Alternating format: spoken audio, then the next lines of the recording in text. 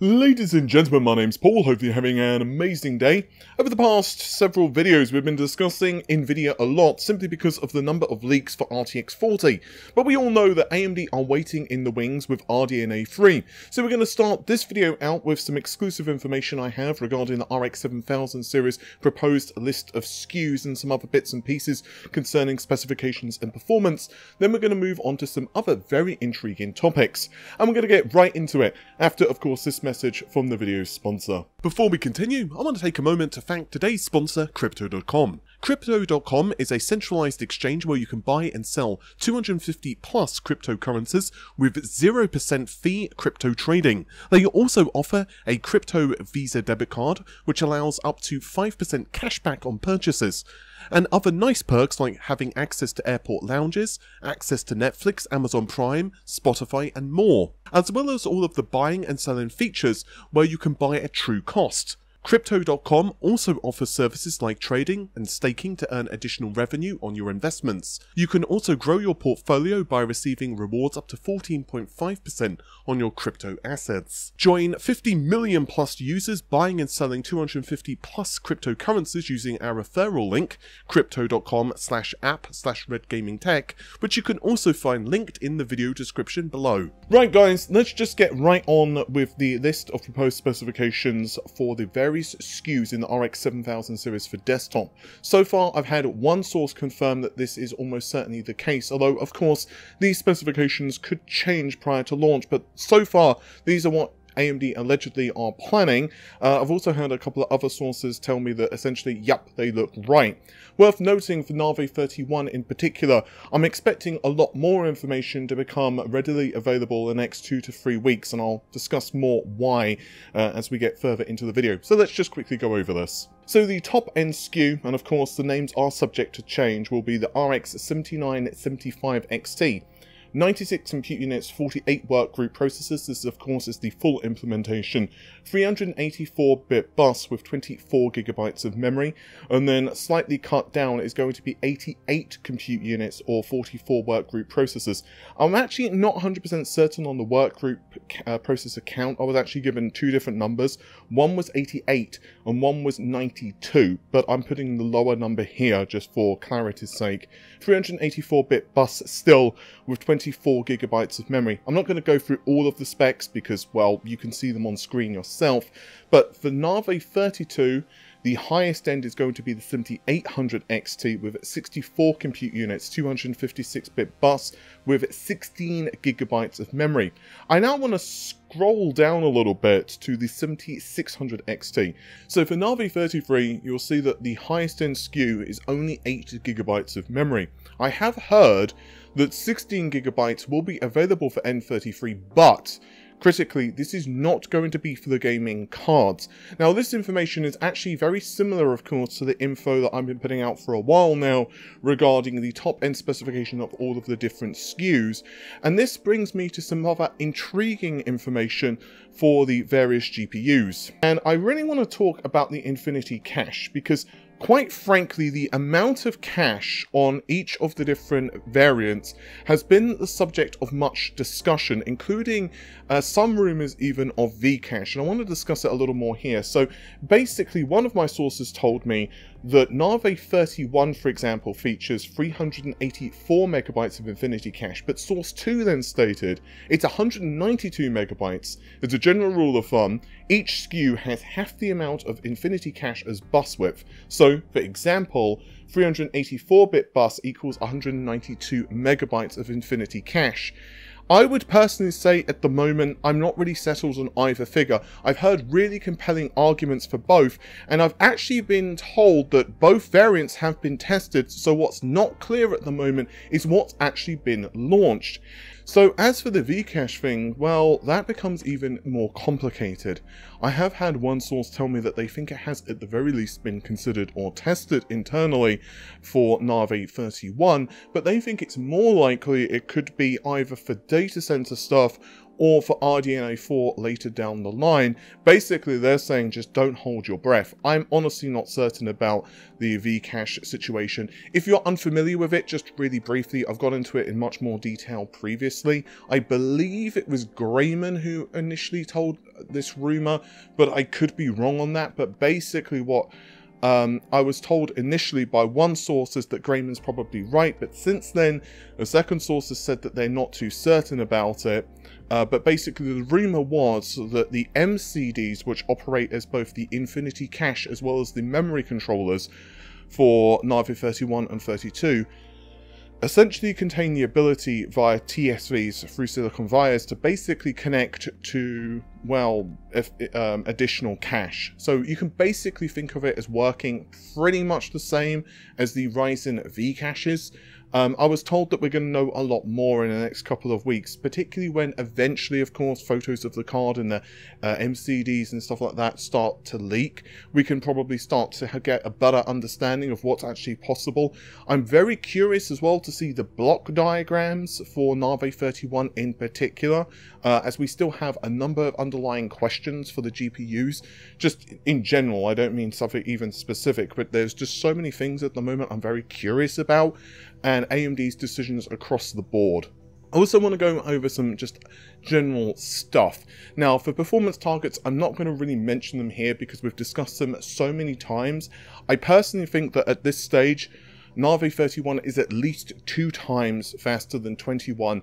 I personally think it's faster in raster performance, but probably not as fast as RTX 40 in ray tracing performance. But honestly, we're just going to have to wait and see in terms of performance targets. I think it's too early to exactly know what's going to be faster out of RTX 40 and RDNA 3 anyway, because it's not like we're comparing final silicon and final drivers against, well, one another. And as I've mentioned in a couple of previous videos, I really suspect that AMD and Nvidia are going to be, what's the word I'm looking for?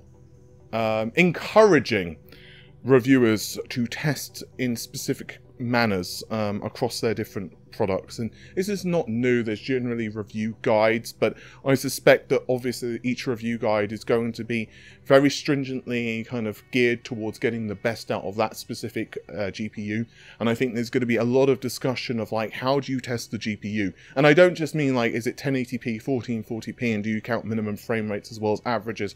I mean things like, how are you going to test it with like DLSS? Are we going to test it with FSR2 as well as DLSS? What about ray tracing? You know, there's going to be a lot of different optimization, and it's also going to be quite interesting. And I don't honestly know if it's going to make any difference in the world, guys, but I also wonder about things like, you know, resizable bar or SAM or whatever you want to call it, and different PCIe speeds as well, for example, 3 times, 4 times, you get the idea. I just think that there's going to be a lot of interest, and also things like, you know, overclocking, and how, you know, let's say you can optimize voltage frequency curve. I think there's just going to be a lot of stuff with the next generation GPU launches, bottom line. Anyway, moving on, RDNA 3's launch window, I'm being told thus far, is mid-October to November. This is N31 first. I'd also heard that Q4 would be the target of N33, with N33 mobile appearing at CES next year. I'm still digging on this, but it's possible that N33 has been delayed. I'm not sure. RDNA 3 also has some radical changes to the geometry system, so things like mesh shading should see improved performance. The underlying architecture basically has done away with a lot of the legacy GCN holdovers. As another interesting thing, I'm told that the clock frequency of RDNA 3 is going to be pretty rapid. It's most likely going to be 3 GHz to 3.2 GHz, although I'm uncertain whether that's game or boost clocks. And this is actually even more confusing because there seems to be 2 TDP figures for Navi 31. One is 375 and the other is 450 watts. Now, it seems that the 450 is the AIB custom models, and Nvidia seem to be doing the same thing for the RTX 4090. You may recall that news I put out a few days ago. In fact, AMD seem to have settled on this first. I've been reporting those two figures for a while now, so it's possible, for example, that the 3.2 GHz figure is the clock frequency of the 450 watt board, but honestly I don't know. What I have been told is certain SKUs for RDNA 3 seem to overclock just absolutely ridiculously, and RDNA 4 allegedly goes even higher. As for RDNA 4, just a very quick thing for RDNA 4 and Zen 5.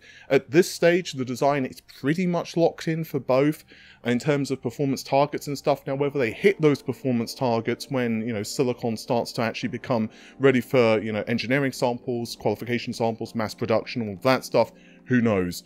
But at this stage anyway, the performance targets, the basic specifications have been essentially decided for Zen 5 as well as, again, RDNA 4. So that's a topic for a different time, but you know, I'm sure it won't be too long until we start talking about that as well. Now, I want to move away from RDNA 3 to some intriguing stuff that videocards.com have discovered on AMD's own official website. Long story short, they have actually leaked a list of Ryzen 7000 series SKUs. I'm not going to spend too long on this. Of course, I will also link the article in the video description.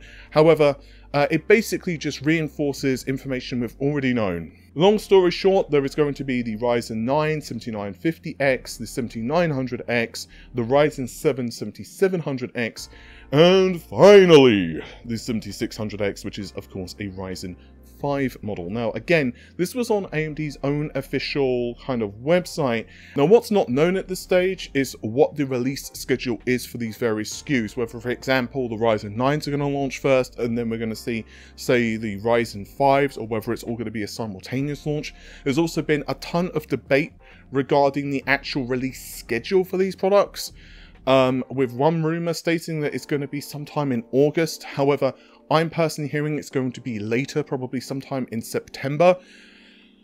Honestly, no one's 100% certain at the moment. There have been so many bloody rumors concerning the release dates of various products. I'm actually going to dig into that in a separate video. Probably tomorrow is the time frame. Ironically enough, we'll talk about release dates of a video, but whatever. Yeah, so hopefully I'm going to be talking about that more tomorrow. I'm trying to, at this point, just pin down one or two other little bits of information because I don't want to make like a whole thing. I want to make that video essentially about whether you should buy now or later, because there's been a lot of conflicting information. Obviously, there was those rumors that RTX 40, at least in my opinion, I think this is nonsense, but there was those rumors that it's going to be delayed up to a year.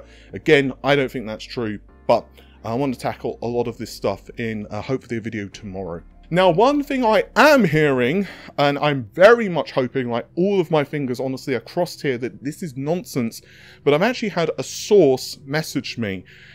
And this is actually a little worrying, and it concerns Intel. Now, what I'm about to say, I'm really hoping is wrong. I want to stress, I'm hoping that I'm going to just say that this was a bunch of BS in a couple of days. However, the person who told me this is telling me that they're very reasonably high in confidence, let's just say that. Now obviously I'm not going to say who this individual was, but they have had a pretty decent track record in the past when it comes to both Intel as well as AMD news. Now again, I'm not going to give any hints to who's told me what, but I'm really hoping that what I'm about to tell you guys is BS.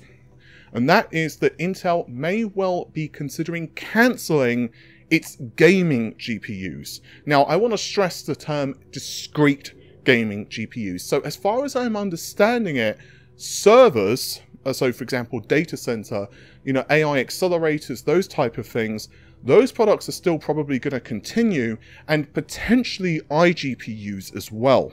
However, the gaming GPUs, for example, you know, they're, you know, well, at the moment, let's face it, the current products are kind of released, but even Battlemage, of course, at this point, there are rumors that it's been delayed. And you may recall that I actually put out a video just recently that I've been hearing that an Arc Gen 1 refresh is allegedly going to be taking place around December/CES, most likely launched at CES. And basically the specifications of this essentially are identical, albeit some improvements in power consumption and potentially clock frequencies going up a little bit, although the refresh seems to be mobile only. More recently though, I've been hearing that Battlemage is actually facing numerous delays, and a couple of sources have told me about this, and I'm certainly not the only one that's mentioned this. Now, the performance targets for Battlemage, I've heard everything from around RTX 4090 to not as fast. But let's potentially say that that is true. It's RTX 4090, but they launch, well, way after that. It's not going to be that much longer before RDNA 4 and RTX 50 rumours start to emerge. Let's just be honest, guys. How long have we been hearing RDNA 3 rumours at this point, right? It kind of feels like I was 10 and we were hearing RDNA 3 rumours at this stage. Now, again, I really do hope that this information on Intel, considering this, is not true, because I think we do need another competitor in the market. However, the way it's been described to me is that basically it's just extremely expensive to get involved in discrete gaming GPUs. And we all know that there's a lot of different issues. Like, it's not just like, oh, we design the architecture and it's fine. You obviously have drivers, you have support, you have to worry about constantly optimizing around games. And I've heard from other sources that Intel were earmarking, let's just say, a lot of money. Not just in terms of like software optimization and, you know, all of that stuff, but also things like basically trying to get Arc in the hands of gamers like laptops. And this obviously goes to things like subsidizing. Now, again, I'm at this point putting this information out as it's nice, but I'm having low to medium confidence that there could be something here. However, I'm putting this information out because I'm curious to see whether it rattles any cages. If it's true, I'm expecting to see some type of announcement at some point soon. I have also reached out to various other sources, and as of the time I'm recording this, I'm waiting to hear something back. Again, I really want to stress, I'm hoping that this is fake, that this is not true, and I'm hoping that I'm going to say, yep, I screwed up there, guys, it's not true. However, it's hard to deny that Intel have not been hitting the targets that they should be. And I say that as someone who really wants Intel to be competitive. Like, I think their CPUs, I think Raptor Lake is looking to be very good. I think that they're coming on very well with their 14th generation products. I think that Intel are potentially even going to be quite competitive when they finally launch their products and servers for CPUs and so on and so on. The gaming GPUs, they can certainly compete right now in pricing, but it's like, how much can they subsidize? And yeah, I mean, at the end of the day, we all know, like, whether you're team Nvidia, whether you're team AMD, or whether you're team I don't give a crap, I just want the best product, which is personally the team that I root for, I think we can all agree that RTX 40 mobile or RDNA 3 mobile, in fact, I'm even hearing rumors that Navi 32 could be on mobile as well, although I'm not certain how the specs differ compared to its desktop implementation. But let's ignore that. Let's just even say N33. It's going to spank, you know, it's going to spank the current lineup from AMD and Nvidia quite happily. And of course, this naturally means it's also going to do the same for Intel, which means Intel need to be competitive in pricing. And I don't know how that's going to work. Again, I'm really hoping that this information is untrue. I really do. As far as I understand it, this decision is only very, very recent. So I don't even know how much of Intel's own team knows about this yet, or whether it's a decision that has gone super far. So perhaps it's just being considered internally, which is how it was described to me, and I don't think it's been 100% decided. So again, I want to stress, I don't think that this is something they've 100% decided, but they are at the very least considering it. And I'm very much hoping that this is not the case, or they decide to still continue with Arc and its various, you know, Gen 1, Gen 2, Gen 3, because I think that we need competition. I've, for a long time, been quite vocal in my support of Intel getting involved in the discrete GPU market for gaming on desktop as well as laptops. I think that as much competition as possible is always good for us as end users. With that said, of course, all we can do is wait and see. With that said, guys, hopefully you have enjoyed this video. If you did, you know what to do. It's YouTube. And I'll see you soon. Take care of yourselves. Have an amazing day. Bye for now.